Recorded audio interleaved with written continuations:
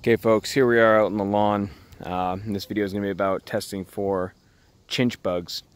You can see way over there by the tree line, it's pretty green and lush, right? And I've got the irrigation going, so there's no way this is all due to just being dry. So I've been looking around a little bit, and it sounds like it might be what's called chinch bugs.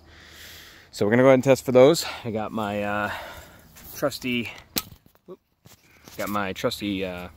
coffee can here. Okay, went all the way through. I cut out the edges with some tin snips, so make sure that when if you do that, it's pretty sharp. As you can see, it's pretty jagged, but that's all it is. You need a coffee can, basically. That's why I'm wearing gloves.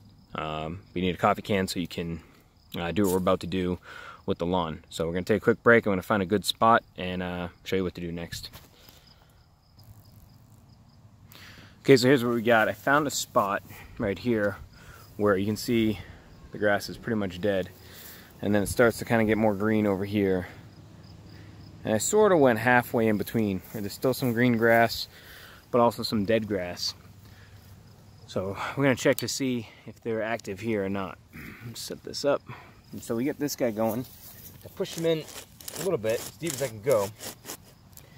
This is obviously the smooth side. The other side is the jagged side. And so we're just going to fill this up with some water.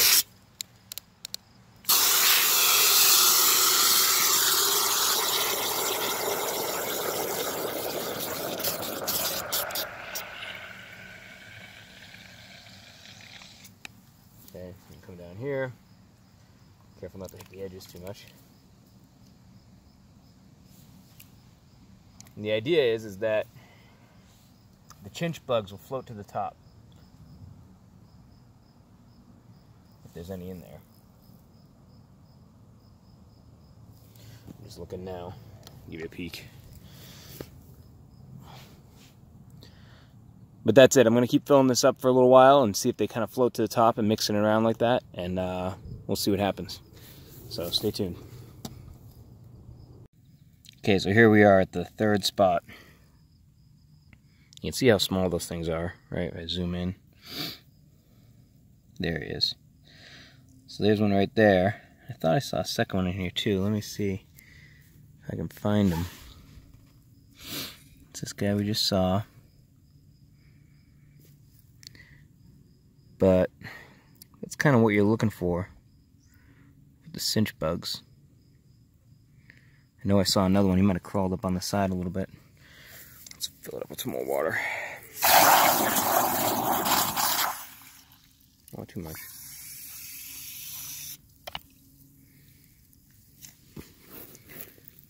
I saw two in there.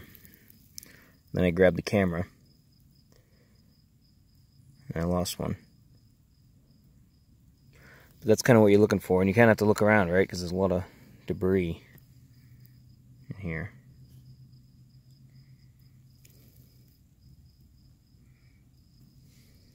There's one right there.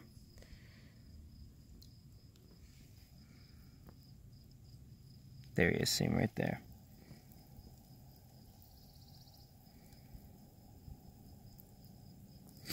So yeah, so that's what you need to do there. The other thing I did, so that's 1, 2. You're expected to have some of them. I did move away from where I was originally into an area that's a little more green. I'm going to try one more spot that's a little more green just to see how far they're spreading. But I think I found 2 in there, and I think the threshold is supposed to be 3. Oh, there's another one over there. Anyways, you can sit here and look at bugs in a can all day. But that's basically how you do it. And the other thing I did was, off camera, was actually cut the whole edge off. Let's see if I can focus up here. So now it's a really sharp edge, not just that jagged edge I had before, right? You can see how they roll it over right here. Now if you just cut on the inside, that'll leave that jagged edge I have. And now what I did is I cut straight across here, okay? And cut this whole rolled piece off, right off the top, right? With the tin snips. And I'll leave a link in the description below those tin snips. And then you have this nice sharp edge, even though it looks like a bent a little bit there, but it's a nice sharp edge for actually like putting it down and twisting around and digging it in there deep. Because I think actually the first couple I did, maybe that was part of the problem, is I didn't get deep enough. But anyways, that's how you test for your cinch bugs. If you have any questions, leave them in the comment section below, and I'm going to try and update the description with a possible treatment, and we'll see how that works. Thanks.